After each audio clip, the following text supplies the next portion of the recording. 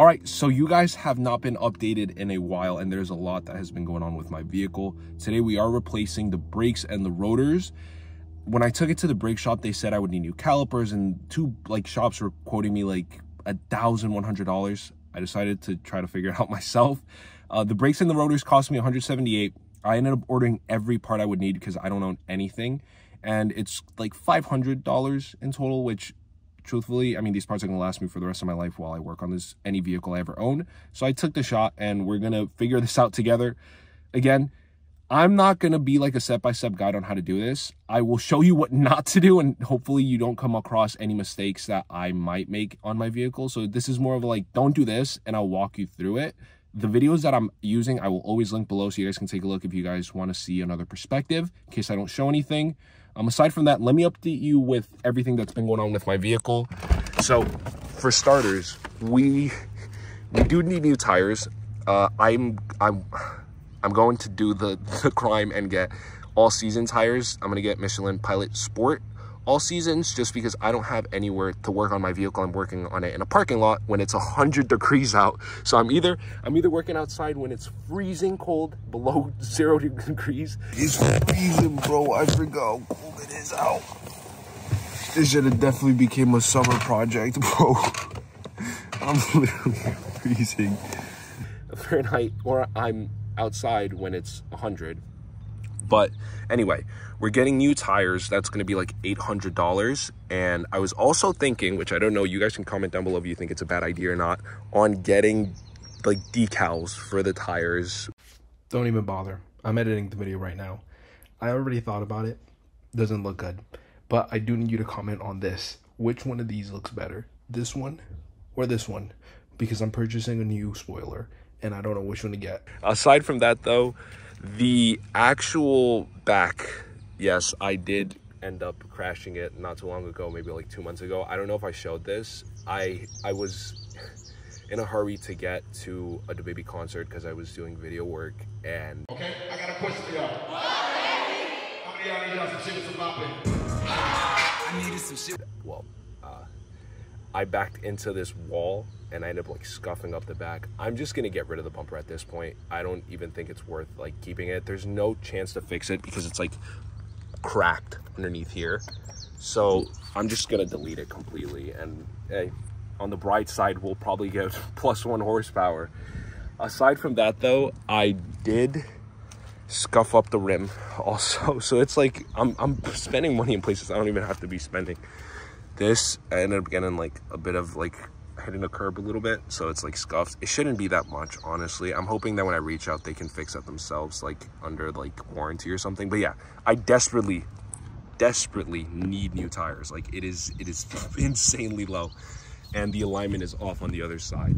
Aside from that though, the car hasn't given me any real issues, and I'm going to go check if I can probably get, I don't know if I'm gonna get a muffler delete or a resonator delete, because I still don't understand how exhaust systems work. So if you're an expert in that, two things. If anyone's an expert in like, or knows about like mufflers and like rim sizes, please hit me up. I'm like in desperate need to figure this out, because I don't want to get bigger rims without knowing if I should lower the sands first, and I don't know if I should get bigger tires. So I'm like stuck.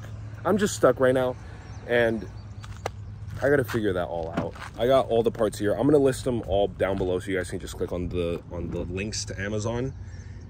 There's a bunch, but it's not that many parts. I imagine most of you guys have these parts already. The first thing I got, which is a jack stand. It's a 2-ton jack stand. I have no idea how to use a jack stand.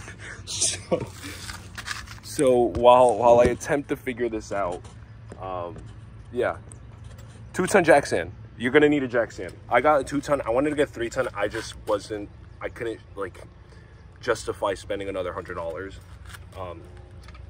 So yeah. Okay, good morning. It is now the next day. It was too hot yesterday to do any work. It is now like 5 in the morning, roughly. And it's a lot cooler out, so we're going to try to get this up and going and get this done before the sun comes out. But we have the car jack. I figured out how to use it. I'm going to show you from my phone's point of view how to jack up the car. I need to find some jack points on this car actually, and I'll show you actually a tool that I found on Amazon. It's like a puck that allows you to not damage your car. Okay, so you will also need a 1/2-inch breaker bar. I got a 3-pack that came with 3 breaker bars, different sizes. This was like $18 on Amazon, so definitely something you're going to need. I got the 15-inch. I'm not sure if I might swap this out and just get like just one 18-inch. We're figuring it out here, all right, step by step. Get the 18-inch. Just get it. The longer the breaker bar is, the much easier it's going to be, and you won't be having to like hop on your vehicle like this. So this part over here is a part that I bought on Amazon that helps you not have this happen when you use your jack stand. It's this right here. So this is the part that goes at that attachment, so that way it doesn't end up like crushing it instead and just getting rust on it. I'm not entirely sure where the other parts are, but we're about to find out where the actual jack points are for this.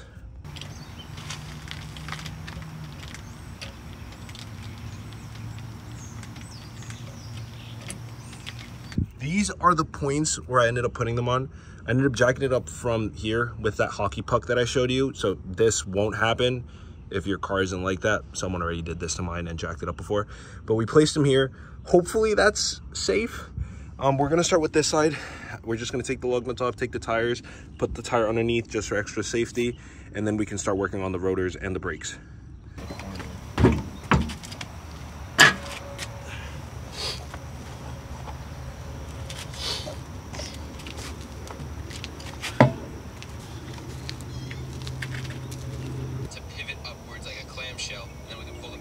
So to get this thing coming off, you have to take off the pins that are here. There are some springs there. All you're gonna do is pop them off. It's not that hard. There's a hole right here that they go attached to, and all you do is pull them back and it comes off. They're gonna stay attached, but you just wanna like unpin them pretty much from there. Then these are gonna be hanging down here. You're gonna have these pins up here, and you're just gonna pull them back. I literally just use this, grabbed on and pulled it back. To push the brake pad that's here. Where's the brake pad? Right here.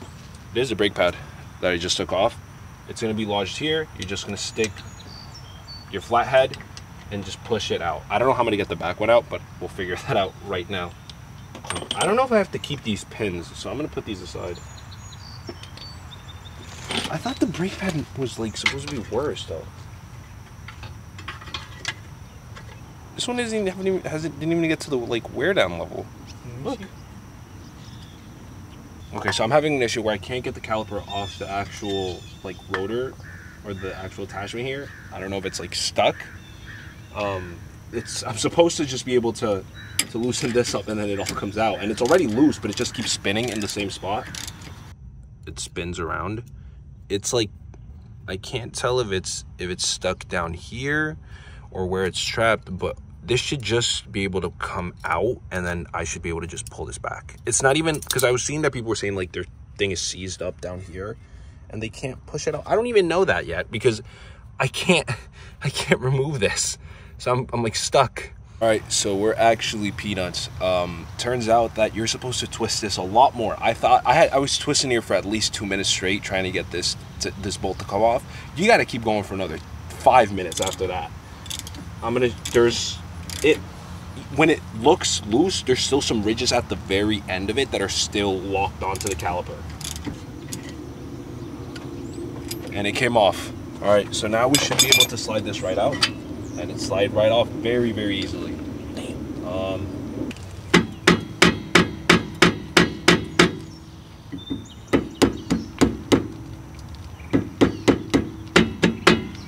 Okay, so we are moving forward. We're progressing. My brother's working on the other side right now. I just added some WD-40 to the rotor. These things are like rusted on, so I'm going to just give it a couple minutes, then whack it with the hammer, take off that rotor, then we can clean it up, put in the new rotors and everything. I'm gonna repaint the brake calipers again. This is not gonna be a today project. Today I was only planning on replacing the rotors and the brakes, but I do need to replace these seals because they're cracking. I don't know if you're able to see that, but these are cracking really badly. it's right here. It's like it's cracking, like concerningly bad already. So I need to get replacements for these, but my main concern was that my brakes weren't well, so we're gonna need to do that. Camera is overheating, so I'm only gonna record for a little bit more before I stop, and then I'll continue off my phone. We're trying to get this stuff off. These rotors are stuck, but every time I say something's stuck, it always ends up like coming off immediately after. One thing that I'm really concerned about is I imagine the rotors are old and these brake pads don't really look like they're in the best shape, but the brakes aren't worn down that much, honestly, and I hope that was what was making the noise and that gets fixed. But I'm also at the same time not very sure what the exact issue is that's causing this to make so much noise when I'm going in reverse. It's stuck. It's like stuck. I'm like beating the hell out of this thing. We're still having an issue removing this nut over here. I can't figure out what's going on. It's like it spins freely, right? If I were to twist it, it spins easier with the other one, but it spins freely. And it's supposed to be like coming out of here. And let me show you what I mean. Let me push this all the way up so you can see what I'm talking about. You can see there, the ridges. We just keep spinning it and it won't come out. And this is the only thing that we need, because everyone has an issue where the clip seizes down here, like the caliper seizes down here, but that comes off easily for me. It's this top part that I just can't pull this thing out. If only I could like grab it and then just pull it that way, I can just then move this and we can worry about the rotor. And the other rotor is still stuck. I can't get it off either. So yeah, this is where we're at. We're at the part where it should be easier, and instead it keeps getting more challenging and challenging. To take this out, what we ended up doing was, since it seems to be like stuck in here, I'm gonna 0.5 this. So when it's stuck here, what I had to do was I put a flat head while it was inside of here to pry it out, while at the same time unscrewing it and pulling it out. So that ended up doing the trick, because if not, it was just spinning in here freely for a while. We still can't get the rotors off. The only thing that I can think of from watching some videos is putting in a nut here, a lug nut here, and then twisting this so this gets pushed out and just pops off. I don't have any of those parts, and it's roughly about, this is the size of it, so I don't know if I'm gonna go to Home Depot. There is a body shop around the area, so I'm gonna go to them and see if they have any advice, because I was whacking it with my hammer, and the rubber hammer that I had, the rubber part like completely came off. So I'm kind of out of options now. So I'm gonna try to see if I can find a solution to this, and then I'll update you guys with something that you guys can do that would probably be a lot easier than doing what I'm doing. I also just have these mounted on here. I don't know if that's the best spot, but I couldn't find anywhere else to mount them. Some people like mount them behind this, but I'm not about to go through all of that to take that off just to put that there. I did end up having to replace the caliper. It wasn't as bad as I thought it was going to be, and I'll show you why. So on this caliper, the seals are still good. It is rusted, and truthfully, I probably should replace both calipers at the same time. But I was running it through with some of the mechanics around the area that I know, and they were like, honestly, you'll be fine as long as you replace the one that doesn't have the gaskets. And I'll show you what I'm talking about. The one on this side, they were so like, when I tell you they were crumbling, they crumbled the second I touched it.